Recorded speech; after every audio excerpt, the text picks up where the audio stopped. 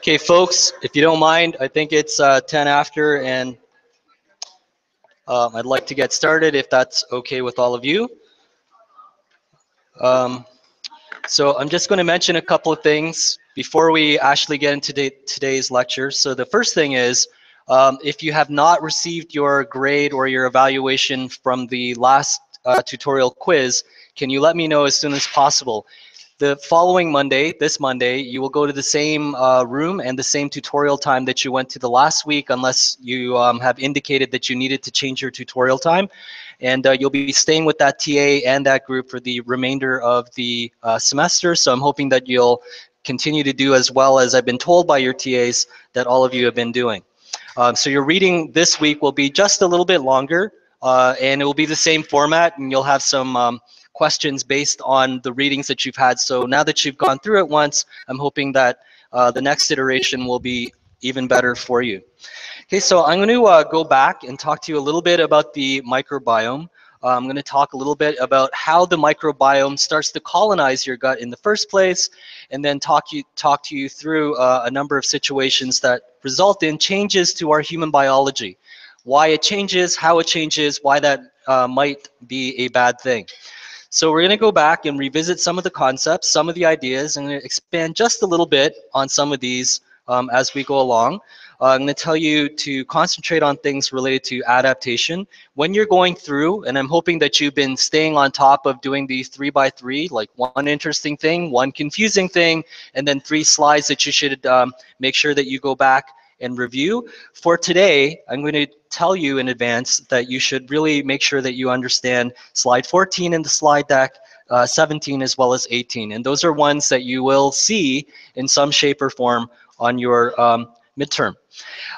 In terms of antibiotics, we take a lot of them, and you are eating antibiotics whether you think you're eating antibiotics or not. So every time you are theoretically, in theory, every time you are eating meat, for example, you are actually eating something that has come in contact with antibiotics. And that's actually impacting human biology quite a bit. And we are seeing more and more resistance to antibiotics, maybe because of those reasons, and we'll eventually get to that down the road. So this is the paper that we're aiming for, probably by next Friday, and next Friday we'll be sort of wrapping up the microbiome before moving on into a different topic altogether. So before we get into whether or not fiber is actually beneficial for you and increases the diversity of your gut microbiome and the gut microbiota, I wanted to go back and revisit a couple of things. So all of these things, whether it's your lifestyle, how you behave as students, what you decide to do as students, whether you're engaged in active exercise, whether or not you're taking antibiotics for whatever reason, how you change your diet and whether you change your diet is important, and the types of hygiene. So we're exposed to bacteria all the time through a number of different routes, like through your diet. You can change your bacteria, your hygiene as well. And all of this is what we're going to be looking at today, how the intestinal microbiome tends to get altered. And if the intestinal microbiome does get altered, what are the consequences of those types of changes? Well, one consequence that we are becoming more aware of, one potential consequence, is that you might actually start to see that metabolic syndrome that we saw earlier on. You might actually, through changing your gut microbiome, also cause this metabolic dysfunction. There is some indication in the literature, and I'll take you through one aspect of this today, and again, you'll go through it in your tutorial on Monday, that maybe inflammation in general might result from an altered gut microbiome, and it might be through things like hyperimmunity. It may be specific factors like cytokines like interleukin-6 and interleukin-12 or TNF-alpha that your gut microbiome is producing in bigger or more quantities than you would normally expect to have. It may be the exact opposite. You may not be producing as much of the anti-inflammatory interleukin-10 as you normally have. But regardless of that, right now our strategy is going to be identical to what we looked at when we talked about the skin. In the skin, we said that when you use drugs like benzoyl peroxide, you use Accutane, you use things that clean up or dry out your skin, that's not necessarily the best approach to doing things. And that maybe one way is to actually seed your skin with bacteria that normally is found on nice healthy skin. And maybe one way to think about altering all of these different health effects, whether it is metabolic dysfunction or inflammation, maybe another way to do this is by seeding our intestinal microbiome, our intestinal microbiota, the bacteria, in a different way, similar to what we looked at on the skin. Many of you have already engaged in those types of things. Many of you already eat yogurt. Many of you are taking in, I forget what they're called. If you go to the Asian market, you see these little bottles of, it kind of looks like milk, but it doesn't taste like milk. That in itself is something that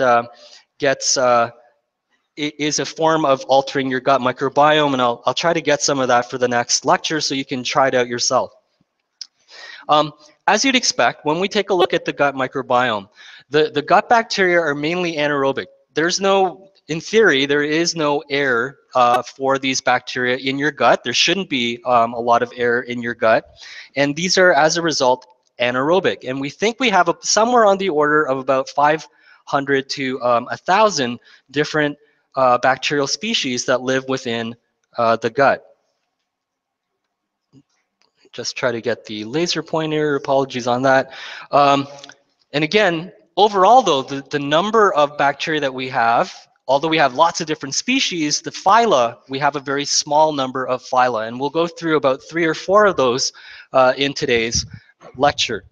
So the most abundant types of these phyla are the bacteroidetes, which are gram-negative rods. And I mentioned very briefly the difference between how we do the gram staining for the shape of the different bacteria, and these are gram-negative rods. You don't have to worry about how the stain is done or anything else, as well as the firmicutes, which are gram-positive. So we have both gram-negative and gram-positive rods that live in our gut, and these help us under different circumstances. There are others as well, proteobacteria and actinobacteria in particular, and we'll hear about all of these as we go along in this series as we wrap up the gut microbiome. Just like the skin, we have different quantities of bacteria and different populations of bacteria in different parts of our GI tract. We don't have very many sort of in the esophagus, for example. You do have bacteria living on your teeth, as many of you will know, but if we take a look, there's a couple of trends that I wanted to point out for you here on this particular slide. So overall, we have somewhere between 500 and 1,000 different species of bacteria that live in your GI tract. And this is the GI tract that we're going to be taking a look at, everything from your stomach all the way down to your large intestine, the duodenum, jejunum, and ileum being parts of your small intestine. So if you take a look in your stomach, generally speaking, unless you are very, very ill or you're immunocompromised, we don't have a lot of bacteria there. We have about 10 to the second to 10 to the third. And again, the numbers are not important. Please don't memorize the numbers. What I want you to realize, though, is as we go from the stomach through parts of the small intestine, the duodenum, jejunum, and ileum as the small intestine, we start to increase the numbers of bacteria that we have found in those different parts of the GI tract. By the time we get into the large intestine, the colon, as well as the appendix, we have many, many more bacteria living here than we did up in the stomach. Okay, so that's the first trend that I wanted you to be aware of. We have many, many more organisms living all the way down in the large intestine than we do in the stomach. The other thing that I wanted you to be aware of, in different parts of your GI tract, we have different types of bacteria. And this is one that we're going to see several times today that I'd like you to be aware of. One is lactobacillus, or lactobacilli as the plural. And we see this primarily in the upper parts of the GI tract system. So we see it in the stomach and parts of the duodenum. And as we go further down into the small intestine, for example, then we start to see other bacterial species coming up. So we still see lactobacillus, but we also start to see streptococcus. Okay, so the cocci, the coccus being those round bacteria that we saw in the last lecture. And if we go even further down into the large intestine and the end of the small intestine, you'll see that we have a tremendous explosion of different types of bacterial species. We still have the lactobacillus, but we start to see Clostridium appearing. We start to see the enterobacteria, the Enterococcus fecalis, the bacterioids and the bacterioidetes. Many, many different species are there with that explosion in the numbers of the bacteria. Okay, so we have diversity and we have a difference, a gradient from the top to the bottom of our GI tract system. Do you have any questions on this before we go on? So the numbers again over here on the right are not important. It's just that the increase in the numbers that we see, that is a trend that I want you to be aware of. I want you to be aware, if you haven't already gotten it in your physiology or anatomy classes, the small intestinal divisions like the duodenum, jejunum, and ileum, and then the large intestine labeled here as the colon. And of course, on the left, the increase in diversity, including the names of the different bacteria that you see here on the top. You don't have to memorize all the ones that you see down here on the bottom. Any questions before we go on? No questions at all? Yes, you have a question.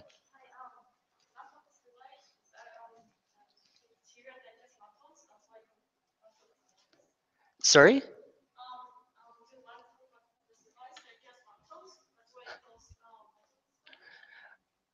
I think the way that you're asking the question is, are those related to lactose intolerance? Is that your question? They do in a sense. Can they help you with lactose digestion? Yes. So lactose is a sugar that uh, you would take in sugar, and then it would be broken down into things like galactose, fructose, as well as lactose. And then if you are lacking, if you have a lactose intolerance, then one of the things that happens is in the small intestine, you actually don't have the lactase enzyme. You can't break down lactose, and so the lactose stays all the way through to the large intestine, where the bacteria can help to digest it and produce gases, which cause that bloating as well as everything else. We're going to talk a lot about poop today, so it's good that you got that out of the way. Thank you.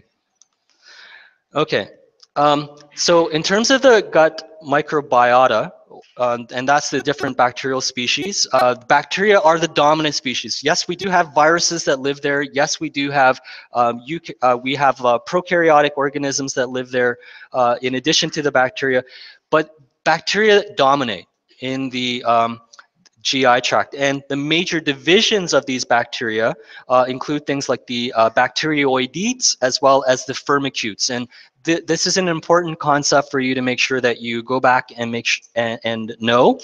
And it seems that even though we have a lot of different bacteria, that if you look, just like with the skin, if you look between individuals, between male, female, or different individuals in this class, that even though we all have slightly different gut microbiota, the types of bacteria that live within us, we tend to have them dominated by these two different types. And in addition, if we further subdivide these major divisions into the enterotypes, then we can see that out of all of us in this room, it's likely that we have different proportions of bacterioids, Prevotella, and or Ruminococcus. And you all have these bacteria growing in you, but the ratios of them might be different. Some of you might be like really fit. You might have one type versus another, but we all have sort of the same types, just like we did on the skin.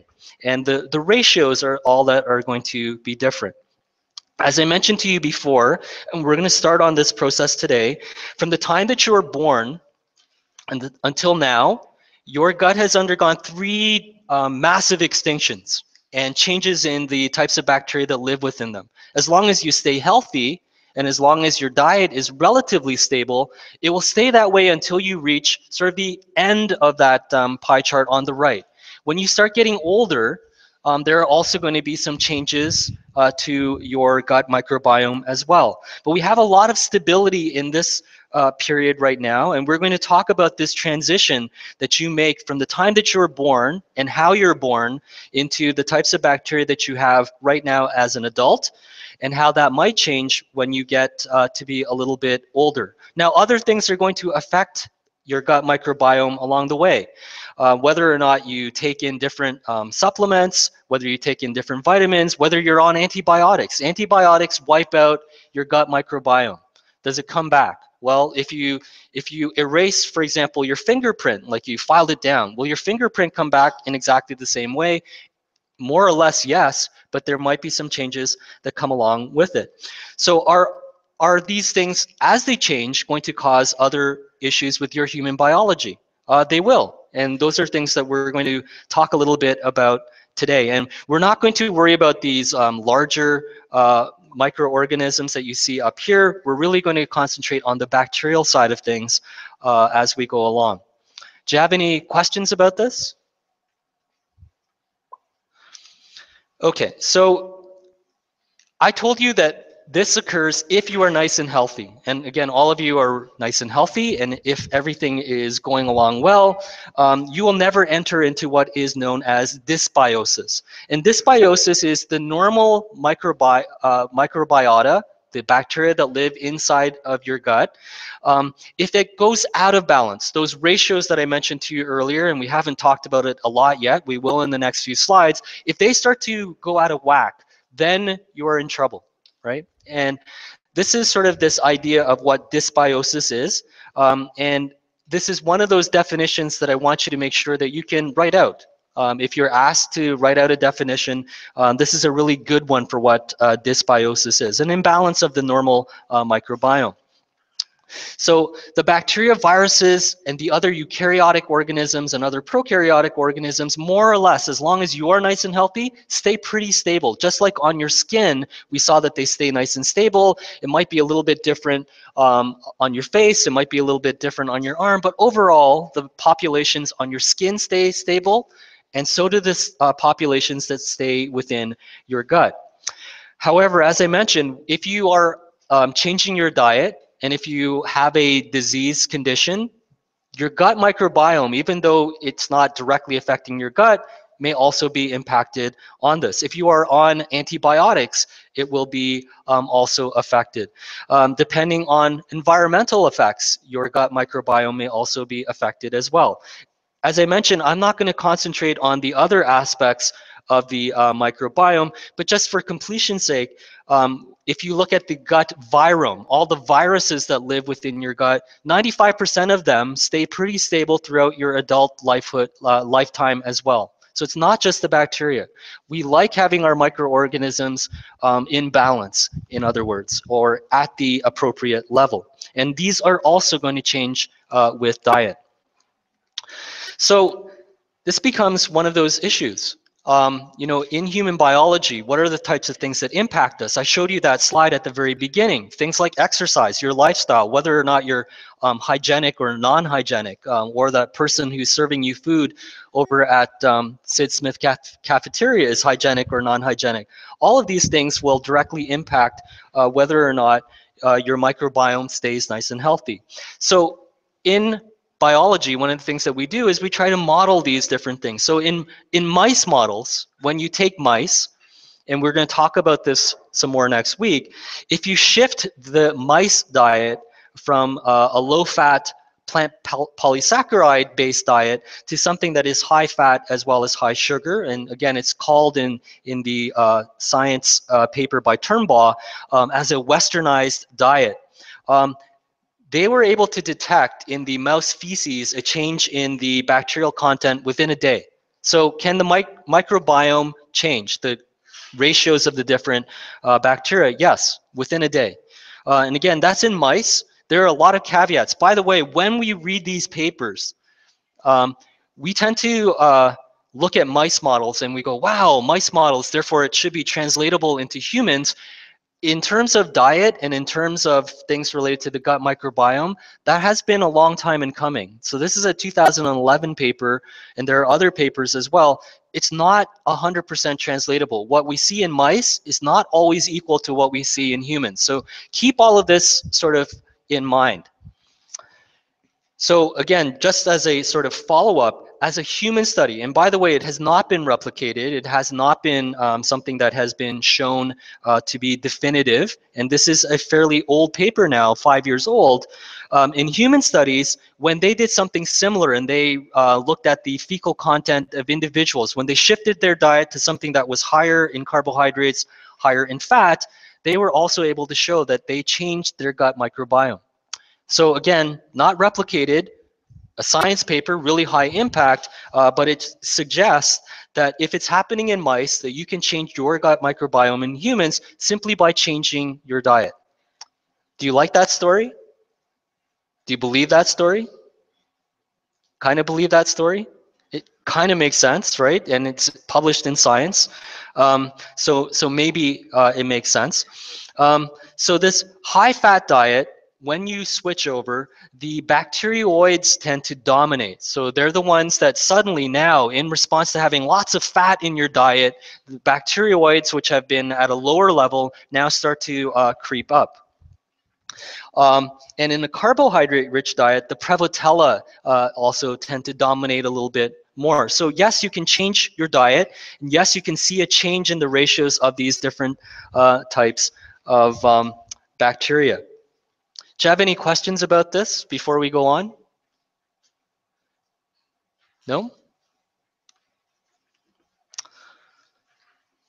Okay, so before we go back to looking at changes in diet and changes in the gut microbiome, I wanted to actually go back and talk to you a little bit about where did all of these bacteria come from in the first place, right? So if we take a look, and this is still controversial, and actually I was reading a few papers last week related to this. In utero, there's a lot of controversy as to whether or not in utero, as you are developing in your mother's womb, whether or not that environment is completely sterile. It's a brand new concept, because we think, or we used to think, that in utero, in the womb, there shouldn't be any bacteria.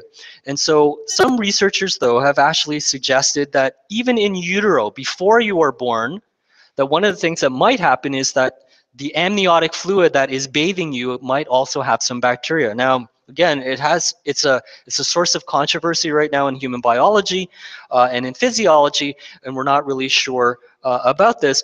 But we're going to go with the idea that the amniotic fluid in the next few slides is actually not a place where we have a lot of bacteria. But I wanted to at least get that out there for you. Meconium. How many of you have heard of meconium? It's like a brand new element in the periodic table, right? Meconium. Right after uranium. No. Right near titanium. Yes? No? Agree? Disagree? Agree with me at the back? No? Sorry? You've heard of it. Okay. What have you heard of it? And you have a really loud voice, by the way. Nice. It's like the baby's first poop. Yes, the very first poop that the baby has. Congratulations. Nice. Okay, thank you. So the meconium is actually something that tells us a little bit about a baby's health and whether or not the baby is healthy. I don't think most of you have children, so let me just share a story with you. The first time I saw meconium, although I read a lot about meconium, don't ask me why I read a lot about meconium, but the first time I saw it, like I was really freaked out, because we just brought our kid home from the hospital, and we were changing her diaper, and we thought, you know, she hasn't really eaten yet, and so what's possibly going to come out of her body? And I was kind of telling my wife, you know, hey, I'm a U of T prof, trust me, there's going to be this thing called meconium coming out of our kid. And then my wife called me over and she said, look at this. I looked, and it was like tar, right? And it looks nothing like what it does in the textbooks. And I was like freaking out, and I was like, is my baby okay? Like, this is like really sticky, gooey, black stuff. Yes, it's one of those ew type of moments. So this meconium, though, actually tells you if your baby is healthy. And if you take a look at this meconium, this is actually, in most cases, free of viruses, and we have very, very few bacteria, which suggests when you collect meconium, or when scientists collect meconium, that in the amniotic fluid, if this is the first thing that's been passing through the digestive tract, that there shouldn't be a lot in the amniotic fluid. So this is why there are some controversies. Some scientists detect it in the amniotic fluid, and other scientists don't detect it, or don't detect a lot of it in the meconium, which tends to be relatively free of viruses as well as bacteria. This also, again, just as a side note, but a side note that you should make sure that you know, is actually important, because if one of the things that you will learn as future parents is that you actually have to be on the lookout for that first poop, because if your baby doesn't pass that first poop, it actually tells you about possible issues. So that meconium, if it doesn't appear, actually might say that your child has Hirschsprung's disease, because they don't have the proper nervous system control of the movement of the um, gut to allow for expulsion. And this is Hirschsprung's disease, is where it's congenital, it's genetic in origin, and it means that the colon becomes expanded, but it doesn't contract normally. It's aganglionic. There's no nervous system control of this, and they have chronic constipation for the rest of their lives as a result, because some of their nerves, particularly the nerves that control contraction in Auerbach's nerve plexus, are not developed. Okay, so I'm going to move on to this slide, unless you have any questions. Any questions? I'm willing to take any questions. Meconium, kids, life, birds and the bees, as well as bacteria. So you're going to see this slide again, I think, on Monday when you go to your tutorial. This is an important slide for you to know. As I mentioned at the outset, this should be one of your 3x3 slides, the 3 slides that you set aside to make sure that you spend time memorizing, understanding, as well as reviewing. So we think one of the things that happens, and I'm not going to go through all of the details on this slide right now. The most important ones, again, are over here on the left, and in these green or bluish green boxes, is that during pregnancy, we think, and again, it's controversial, we think that the GI tract in utero of the baby is sterile. And that right around the time of birth, depending on the type of birth that you have, whether it's vaginal delivery or a C-section, actually determines the types of bacteria that will colonize the baby's gut. Okay, so if you are passing through and going and being delivered vaginally, the bacteria that tend to dominate as soon as you're born, at the time that you're born over the first few months, will actually be that lactobacillus. Remember, lactobacillus is there in the stomach, it's there in the intestine, it's there in the large intestine as well. And in addition, you might have Prevotella as well as Sneathia in your gut to begin with. Now, if you are born by C-section, though, and individuals have gone and checked this, you actually start off at birth with a very different gut microbiome than someone who has been born vaginally. And you will start off with Staphylococcus. You will start off with things like Corynebacterium, as well as Propionibacterium to begin with. Can you think of a reason why? Where have you seen those before? Have you seen those before? Yes, no, maybe? So we saw that in the skin lecture. So we saw, for example, some of these different types of bacteria that are found on your skin. And when you are being born through C-section, where you are actually cutting open and going through the uterus, the bacteria that will colonize your gut, the baby's gut, are very different than the gut the gut microbiome after vaginal delivery. So again, our gut microbiomes may start off differently. However, over the first few months of birth, though, overall the enterobacteria tend to dominate. However, once we start getting into the 1 to 6 month stage, here we start to see those bacterioids dominating, as well as bifido bacteria dominating. As soon as you start eating solid food, when you are starting to be weaned and now you're taking in solid food, more carbohydrates, etc., and the environment changes for them, then we get into sort of the bacterioids as well as the firmicutes. So we started off with this population, we moved into enterobacteria and this bifidobacteria, and then we get into these bacterioids and firmicutes, those three changes that I mentioned to you earlier. Now, those bacterioids and firmicutes are the ones that should, in theory, follow you throughout the rest of your life. However, as you see on the right-hand side, in adulthood, where you're sitting right now, so all throughout your early childhood into your teenage years, you've had varying combinations of bacterioides as well as firmicutes in your digestive tract.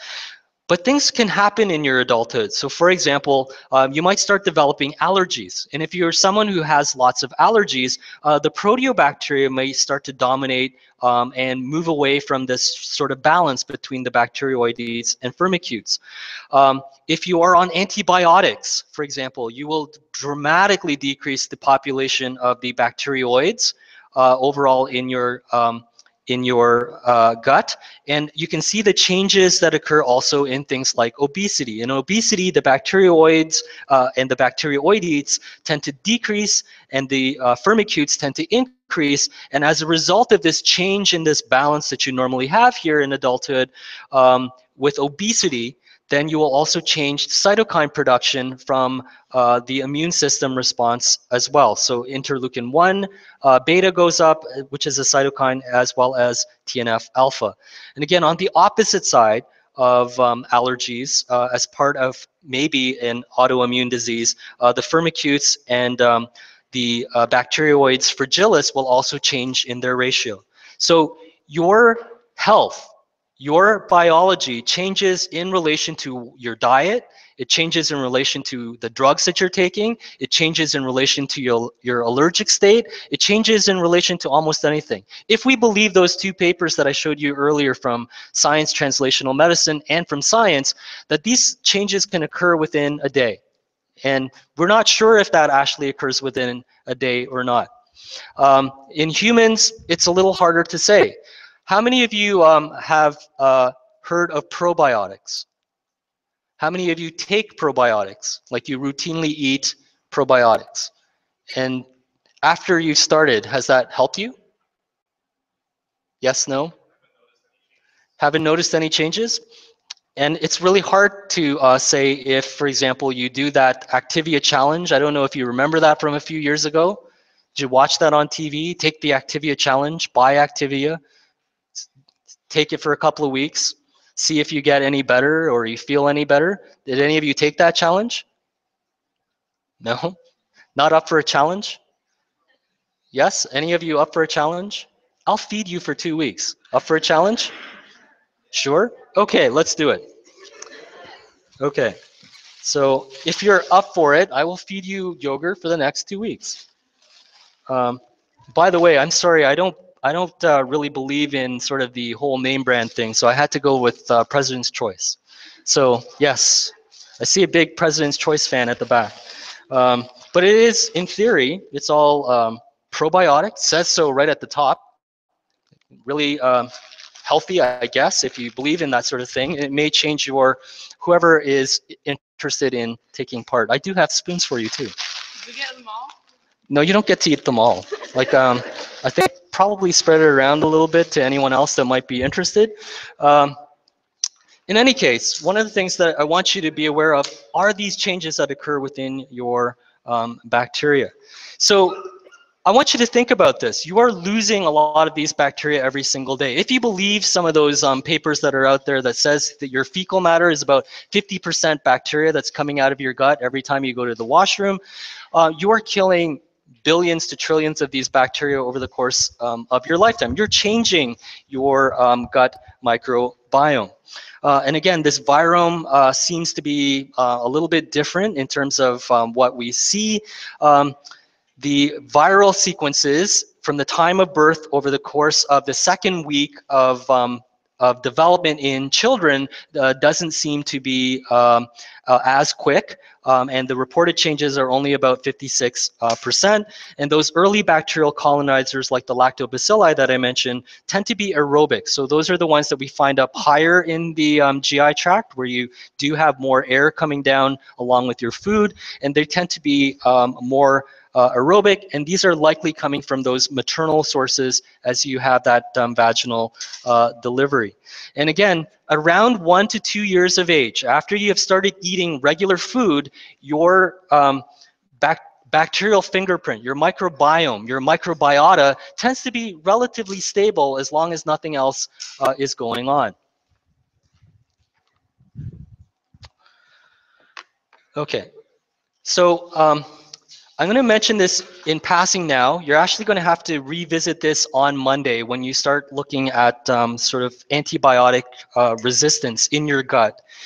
And one of the things that we know is if you are taking antibiotics for a variety of reasons, so when I was younger, I had like terrible health. So I had all sorts of different antibiotics that I was put on, and overall, it probably changed the course of my own gut microbiome quite substantially. So when I was really young, I had a lung infection because I liked playing out in the cold. I had sort of a form of pneumonia that had to be treated with antibiotics. And as a result of that, I was on antibiotic treatment for a very, very long period of time. And this antibiotic use will definitely affect your gut microbiome. It's designed to kill bacteria. Your gut has bacteria.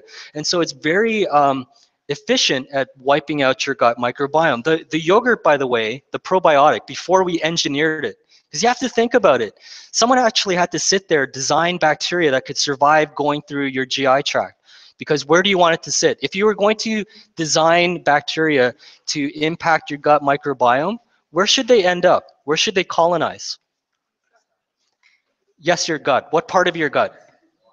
The large intestine. So they have to travel through your stomach, your small intestine, and then they have to survive enough to be able to colonize your gut. So originally, when you were on antibiotics in the 1970s, your doctor told you, well, go and eat some yogurt to get things going after you're on antibiotics. But we know that even after you discontinue antibiotic use, a lot of those taxonomic groups just don't recover. Don't worry, there's more coming. It's okay. So a lot of these groups actually don't recover. Even though your bacteria grow back, not all of the ones that you had will grow back. So we know that there is a huge impact on the gut microbiome in this way. The other thing that's really important about this is that there is a reduced resistance of the resident bacteria to these antibiotics, and that means that if a foreign bacteria comes in, they have a better chance of colonizing it now. And so this reduced resistance through this antibiotic use can actually impact you directly. And it is actually a really big thing. Your gut is designed to be able to withstand a lot of this. And I'm going to go through this really quickly now. I'm going to come back to it because this is another important diagram, and I'm going to come back to it on Monday as well. You have a number of things that your gut is actually designed to protect you from. If the bacteria that is normally part of the lumen, so all this stuff here, so if your gut is a tube and you have bacteria growing in the middle of the tube or along the sides of the walls of the tube, and this is the side of the wall of the tube, if it goes inside the tube, it's actually disastrous. And so if, for example, any of the little bacterial rods that you see up here make it inside the actual wall of the gut, there are a number of defense mechanisms that come into play. So we have physical barriers like mucus on the surface of the GI tract to prevent bacteria from crossing. But if any of them happen to breach that the mucosal lining, the epithelial cells that line the gut also produce antimicrobial proteins, or AMPs. So they're also there as a line of defense. any of those commensal, normally occurring bacteria that happen to make it across are also going to be eliminated as quickly as possible by tissue-resident macrophages. So there's an immune system built directly into the walls of the GI tract system.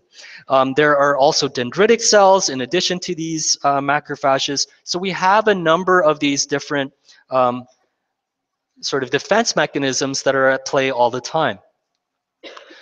And again, I'll come back to this and go through this in a little bit more detail on Monday. We also have other immune responses, and all of these things lead to us being able to defend against bacteria coming into our blood system, and that through the GI tract. So even though we have a lot of bacteria that's growing in us and we think that it impacts our health, if any of those bacteria that are growing in us normally were to work their way into our tissues, it would actually be disastrous. So it's kind of like an arm's length relationship. You want them, but you don't want them too close and part of your tissue. And this mucosal firewall acts sort of as that arm's length protection that we'll go through in some more detail on Monday. Okay, did you have any questions about this before I go on? Just out of curiosity, how many of you take M250 or have taken M250? Some of you? Okay. It's more for my information than yours. So again, when we take a look, is there actually a change with diet? Absolutely. A number of studies have actually shown this. In human twin studies, if one twin is eating one diet and another twin is eating another, if you're eating a high-fat diet, you might switch from bacteroides and increase in actinobacteria in those twins. And one of the things that happens is that as you switch from one species to another, it actually causes an inflammatory response to be built up. And I've already mentioned the Turnbaugh paper as well in animal models. And that's a big issue. It's animal models. Get lots of data from animal models. All our stuff on inflammation and cytokines is from animal models. But animal models in humans don't translate. Right? So that Wu et al. Paper in 2011, that's been 5 years, and we haven't gotten the same kind of results in human studies that we have from animal studies. So I'm going to come back to this again on Monday, just to review this. Obesity, as I mentioned, is accompanied by low levels of inflammation that we call meta-inflammation.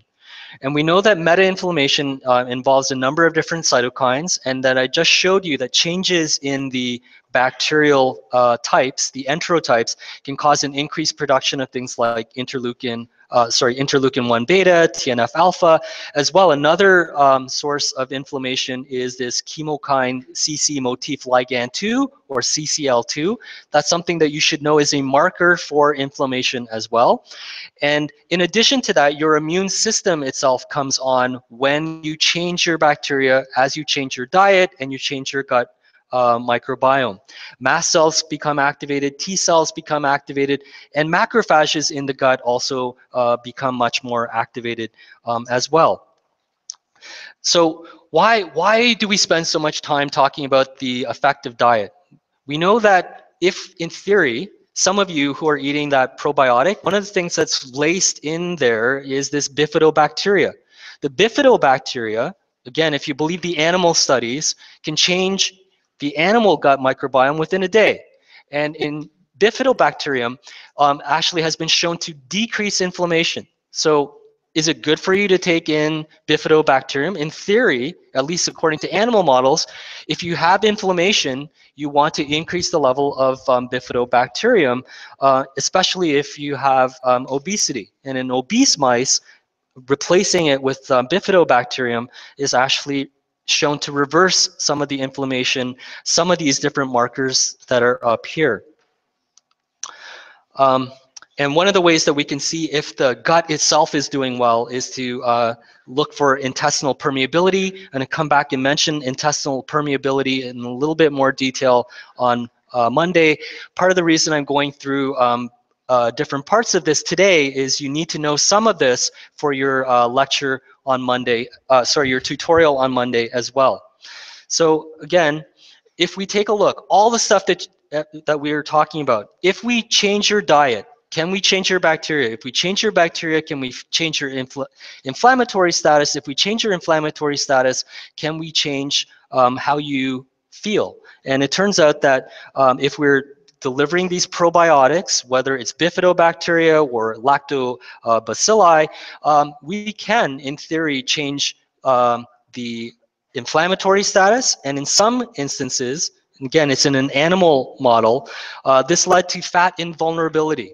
What this means is that just like we saw with the P75 receptor last week, if you give animals Lactobacillus paracasei and you let that dominate in their gut and you feed them a high-fat diet, they don't get fat, at least according to this PLOS1 study back in 2010 and in animal models. We don't know if that happens in humans. In humans, it hasn't been as successful nor as clear-cut.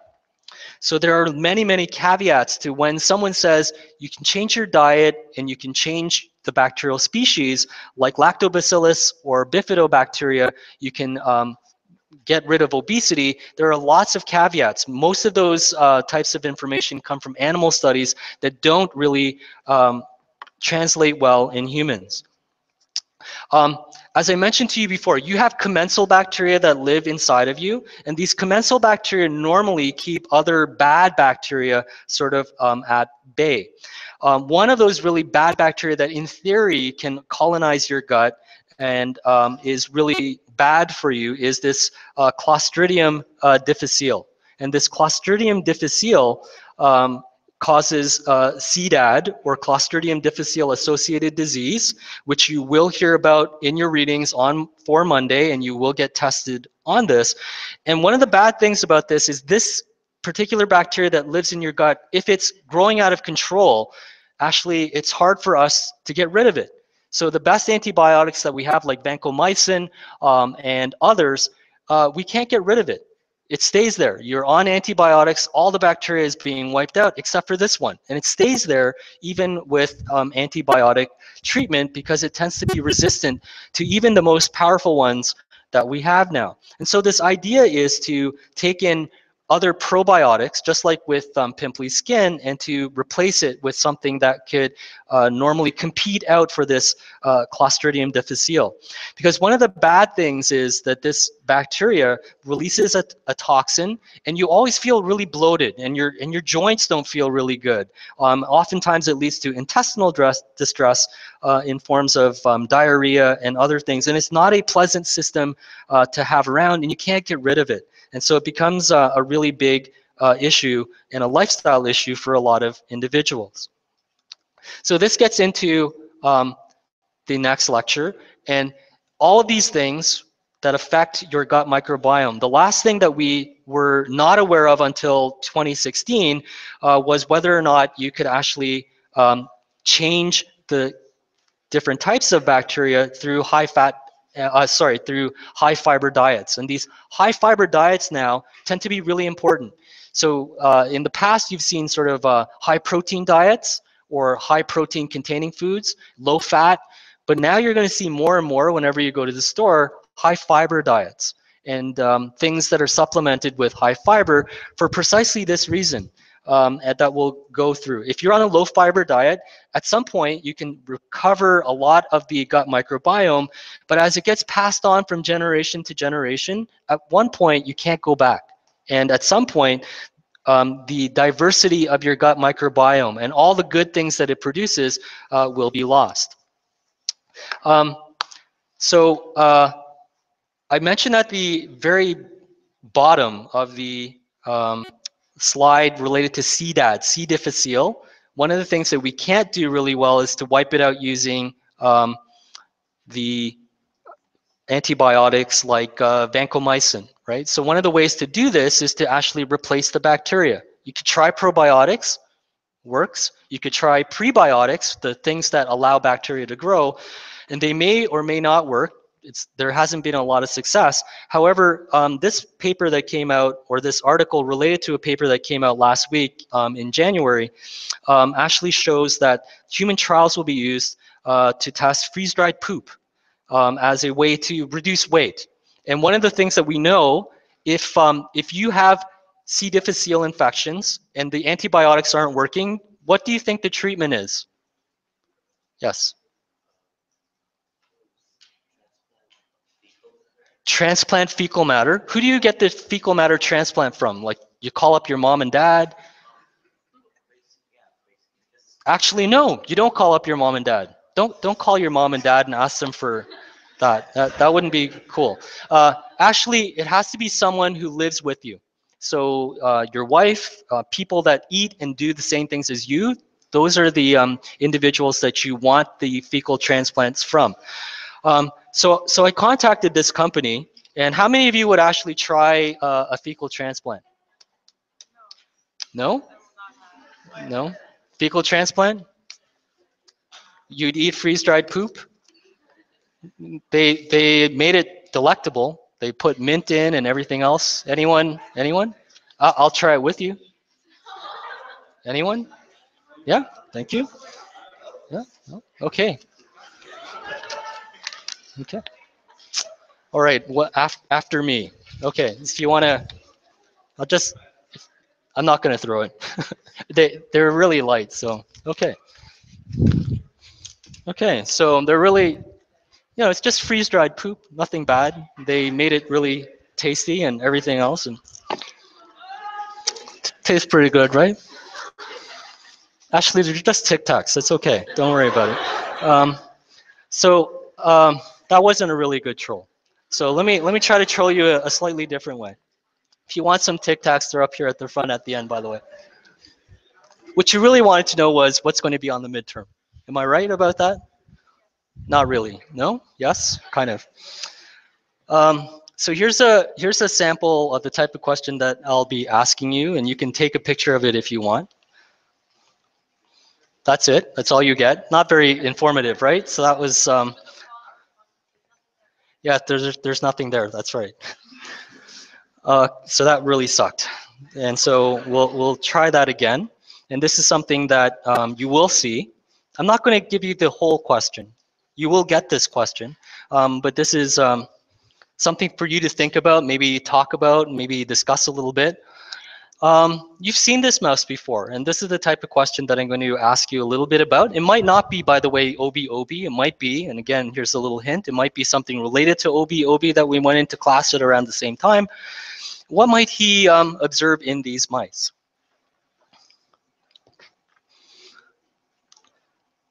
Hopefully that's a little bit better for all of you, right? So I'm going to also say that this is also a type that you're going to be seeing a little bit more of. So yes, we talk a lot about bacteria, and you are going to go through a couple of these with your TAs in your tutorial. So on Monday, you're going to go to your tutorial. You're going to go through and get back your quiz. You will hear like what they were looking for in the answers on your quiz. You'll go through the readings for this week, and then you will also have a quiz there. And before you do the quiz, they're going to give you some sample questions for you to think about for your midterm as well. We want to get you ready slowly. We know that you're probably not studying nothing but HMB204 all the time, right? As much as I hope that you are. And so we're going to ask you to start thinking about this really slowly. Do you have any questions about this before we sort of wrap things up? No? For those of you who are looking for a little extra fiber in your diet today, I have a couple of things for you at the front, and if you want to help yourselves, and there are some Tic Tacs for you up here as well.